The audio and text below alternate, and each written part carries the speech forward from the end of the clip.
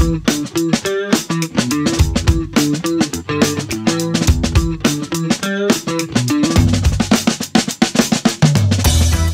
guest today is Craig Shoemaker.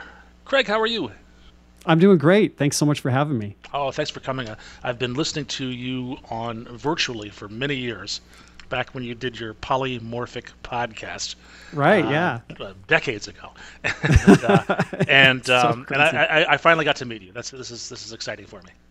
Thank you. Yeah, I've seen your name around the circle for a long time. So I think one time I was looking at my Twitter followers, and you're one among the earliest of people that I've been following and interacting with on Twitter. So that's really I'm flattered cool. to hear that. I'm going to tell people you said that. Now, what are you doing now? What I'm doing now, I'm working a lot on just thinking about building courses and what it takes to kind of get expertise, knowledge, and reproduce that among other people in a way that you can package up and kind of do online and hopefully sell and make some money in the process. Okay, and you're actually doing that. You've been doing that for a while. You were a Pluralsight author. Yeah. So I started that journey probably about 15 years ago as well.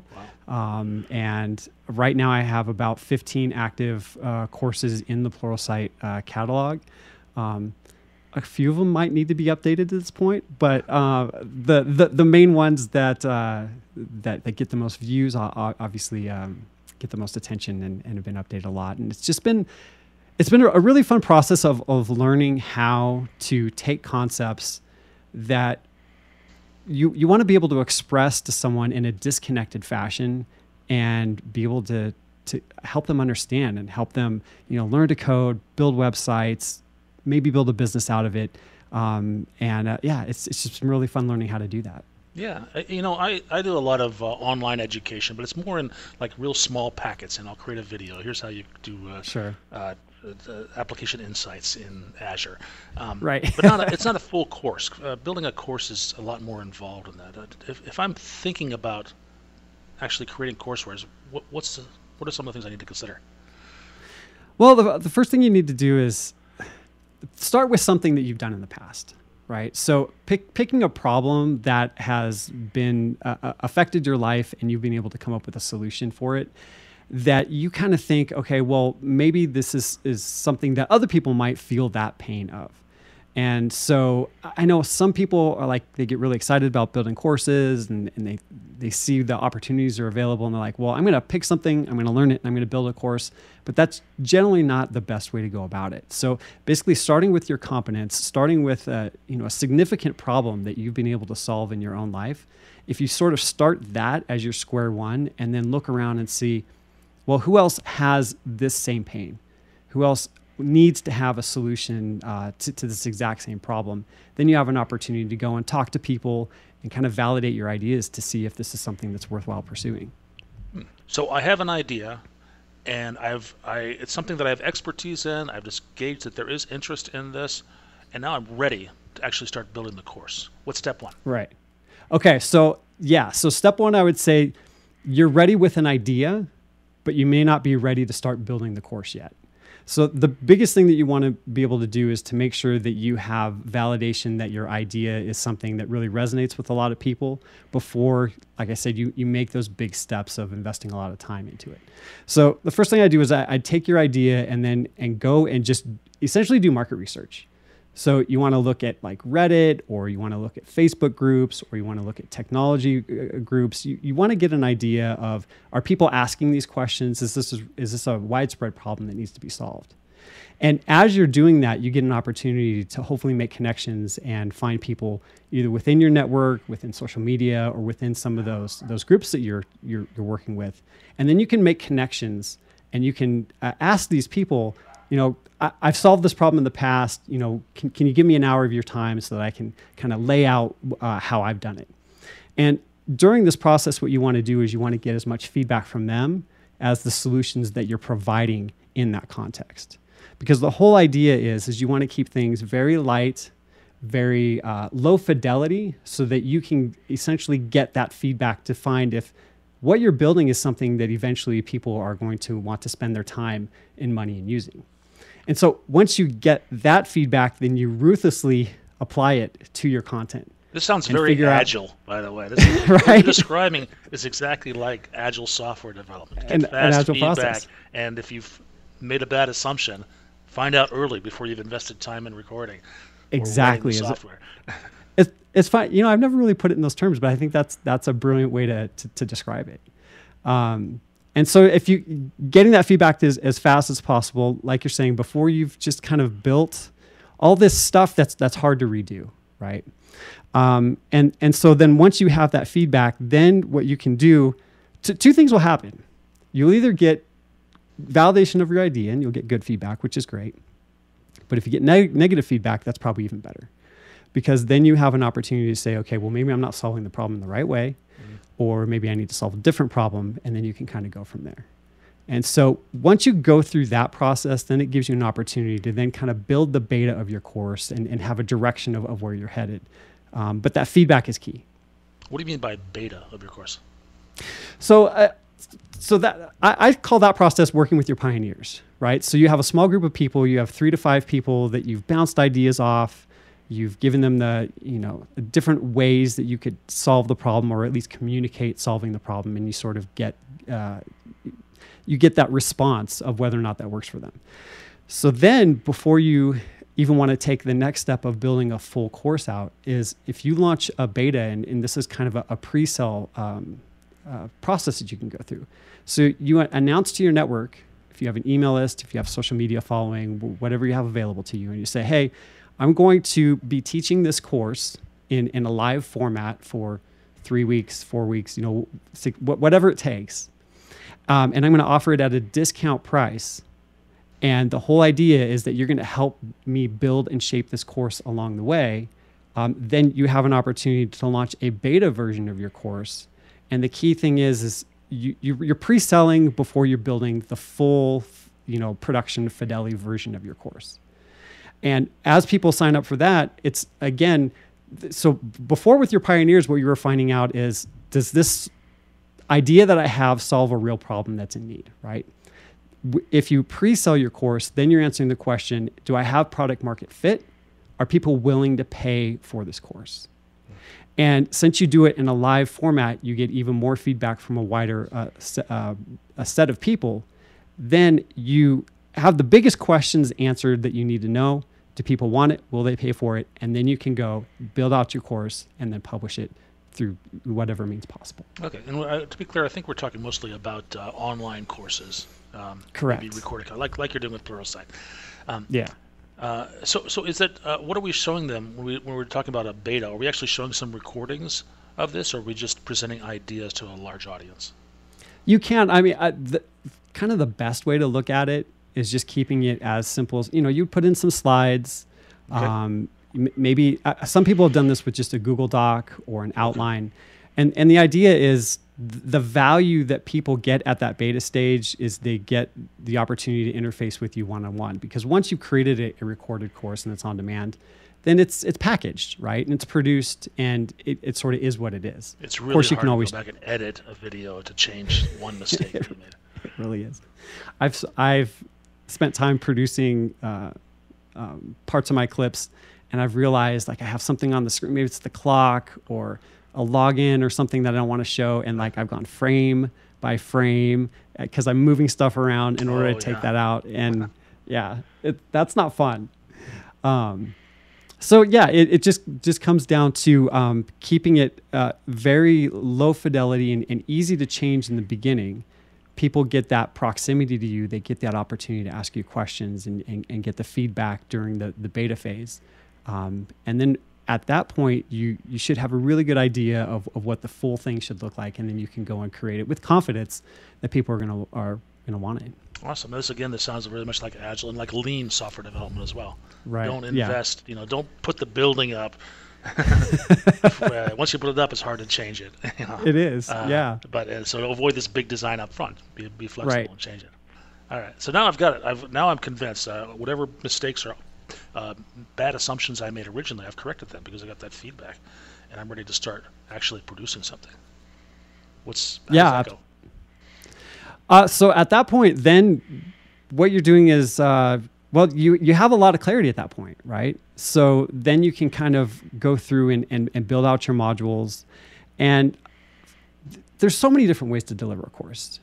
You could do it as an email course where people get lessons once a day or whatever cadence you want. You could do it as a screen share or screen recording type of course, like what you often see in Pluralsight.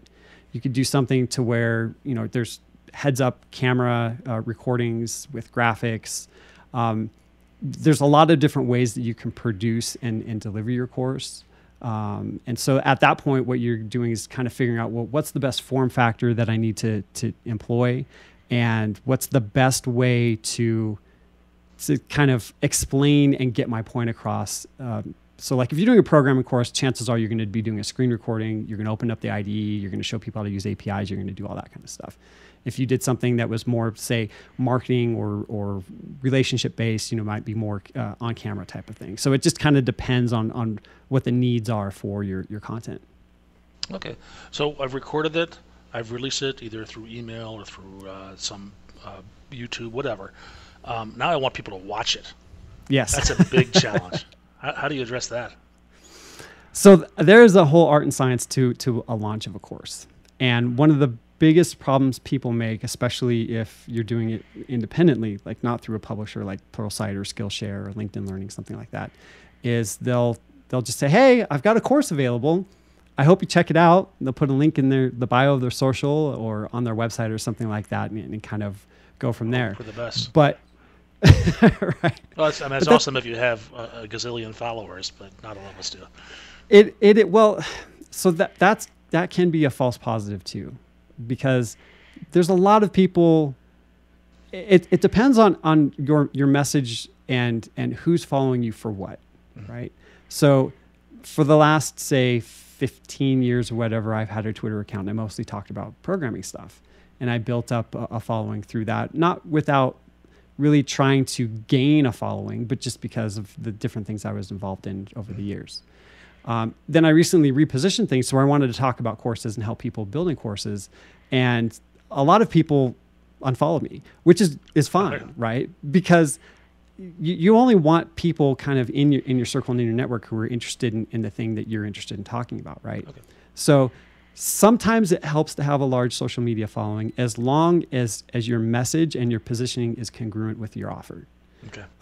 And so that can be a nuanced thing if you're changing directions, or if people have grown an account based off of silly memes or stuff like that. But it does certainly help. But even if you have a following, people who are really locked in your message and really are interested in the things that you were doing, even with social media, it's like I could put something up and only a fraction of my following is even going to see it anyways. So you need to think in terms of there's a system, there's a process, and you can almost consider it a campaign towards launching a course to where you want to warm your audience up, you want to build a wait list, you want to give them an idea of what's coming, and you want to keep providing value along the way, so that once it gets to that point to where it's you open up the cart and it's like ready for people to start buying. They're in a position to where they feel confident that whatever success you've been able to do yourself, you can replicate in them as well. Okay, that's good advice. Can you give us an idea of what actually goes into a good course? What are the things that you've learned over the years? Yeah, so I think one of the biggest kind of epiphanies that I had was one day I was invited to go and speak at my kids' class in elementary, 4th or 5th grade or something. This is like the what do you do for a living day? What do you do for a living day? They're like, you podcast, you do like software stuff, come in and talk to the kids. I'm like, cool, it'll be fun. But I had to figure out, because I decided I was going to talk about programming. And I had to figure out, well, how am I going to take these concepts and make it relatable and honestly exciting, and somewhat interesting to a room full of 10 and 11-year-olds.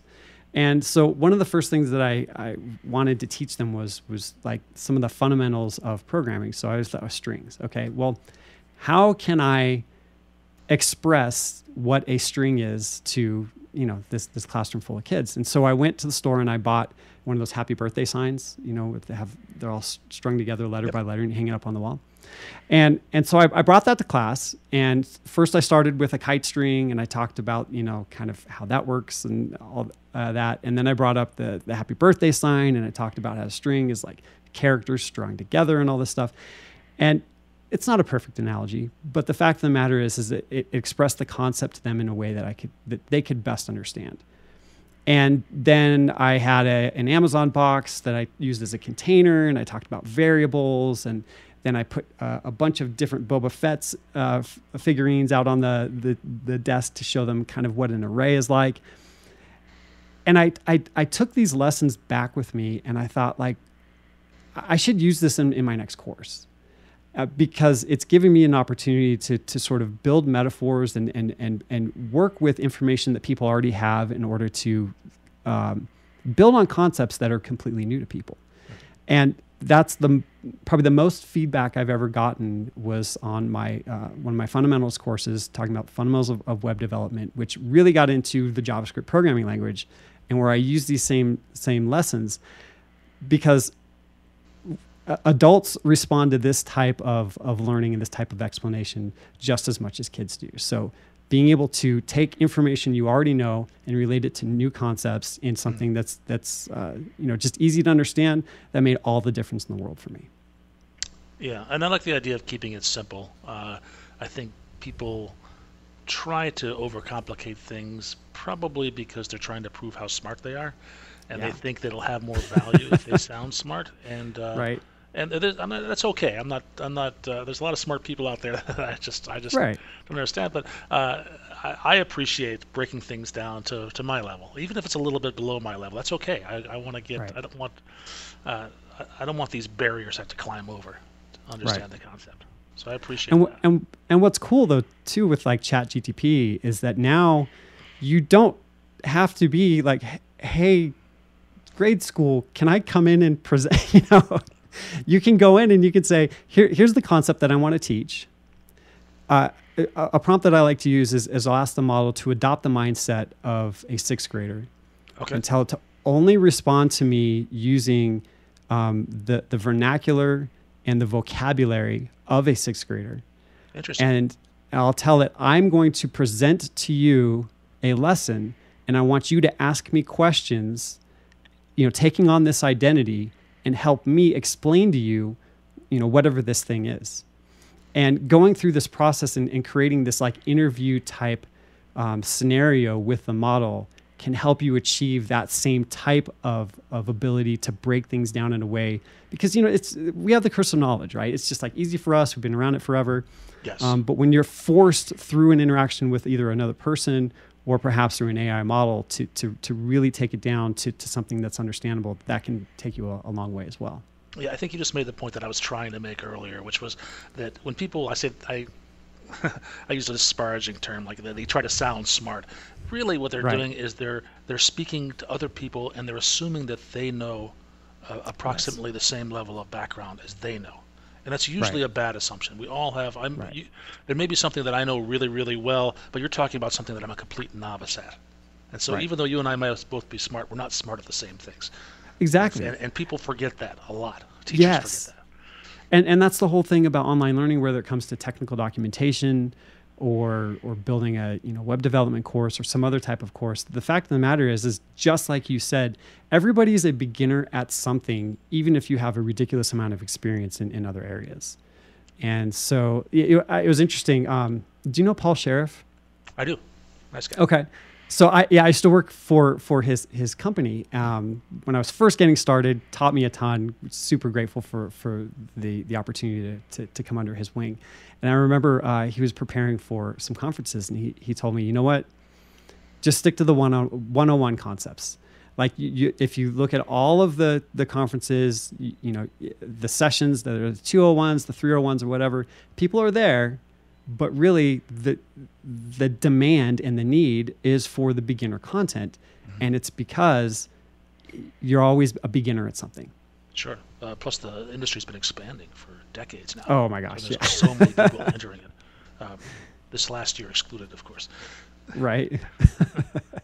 I noticed that now you've been creating courses, and teaching people about technical concepts, and now you're emphasizing teaching people about course content. You're teaching the teachers. That's Yeah. deliberate, right? Yeah, it is. Yeah. So, one of the things that I notice with technology courses is that they tend to age. Of course, The shelf life, and probably more rapidly now than ever. And so I thought, okay, well, if I wanted to really dial in on something, it would make sense to go with concepts that are evergreen. And so taking, again, my experience, things that I've had success in, I was sort of trying to figure out, well, how could I help apply that to a broader context and help even more people? And so that's why I decided to, almost any business, almost any subject matter experts, most entrepreneurs have need and have reason to build information products and sell courses. So yeah, that just seemed like the perfect fit for me to be able to go in and help out. Awesome. Where can people find you online? I know it's a lot of places. Yeah, I mean, the easiest way is on Twitter. Okay. That's where if you're interested in these subject matters, I'm just at Craig Shoemaker. My website is craigshoemaker.net. And then I also get a chance to reverse the roles a little bit and host a podcast. It's called Leverage 3. The tagline is talents. I don't even know my own tagline. Talents and tactics of high performers. And the idea is I'll interview people, and at the end of each show, I'll ask them to share 3 actionable tactics that people can take from the conversation and take with them on the day. All right, and I'm having it up right now. craigshoemaker.net/leverage3. Yes. Craig, thank you so much. It's been a lot of fun talking to you today. I appreciate it. It's been a blast.